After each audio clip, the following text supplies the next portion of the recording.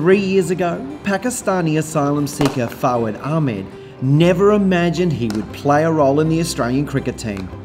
But he's been in Brisbane this week bowling in the nets. Cricket Australia just called me for a training here with the Australian team prior to the test against South Africa, and actually I'm helping them out to bowl some leg spin, so that's pretty good.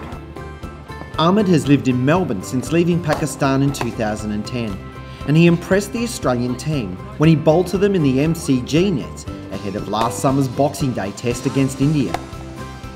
I really love my leg spin bowling, and I'm trying to practice as much as I can.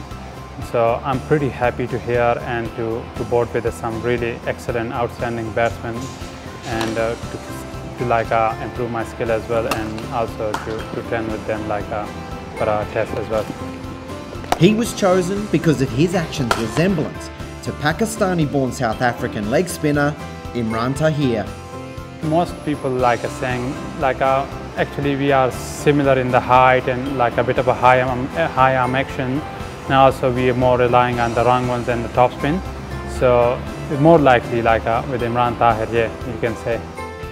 Yeah, I'm happy I bowled well. Yeah, I learned a lot. It's pretty tough to bowl to them, and I'm trying my best to beat them and to give them a tough time, and give them trying to give more than 100%. So I'm really happy to bowl them, and it's really good for my skill as well. Ahmed also works at Cricket Victoria in their Harmony in Cricket program and hopes to remain in Australia and fulfil his dream of one day playing at the MCG.